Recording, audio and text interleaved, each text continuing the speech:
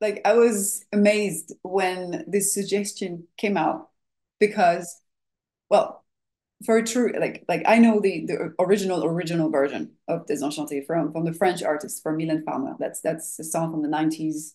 I used to listen to Mylène Farmer so much when I was a teenager. Like she's our French Madonna. She has this gothic, melancholic universe that I was digging so much in the past.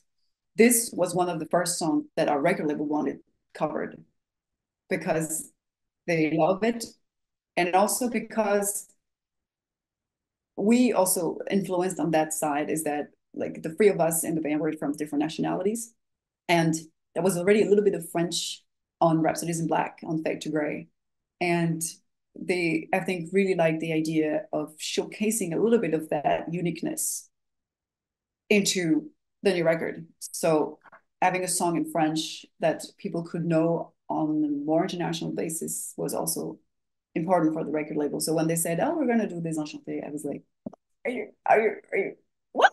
I Do was you super like excited. do you like singing in French? So to be very, very honest, this was the very first time in my life I ever was recorded singing in French. It was the first time I was approaching a song on a professional level in French. And that gave me quite a hard time because you don't pronounce French the way you pronounce English. So it sits differently in your mouth, in the way you position everything, the way it sounds, also with the resonances. Like I find English to be a very resonating language. I find French not so much. So, uh,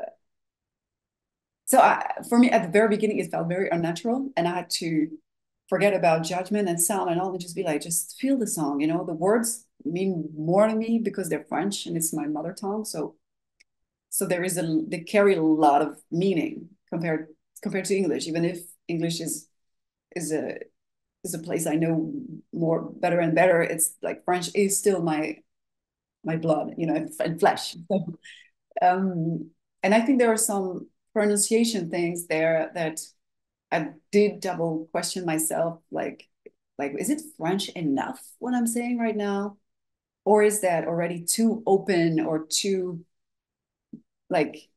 But it was so hard for me to tell. And but in the end, I really enjoyed it because I loved the song and what it meant to me.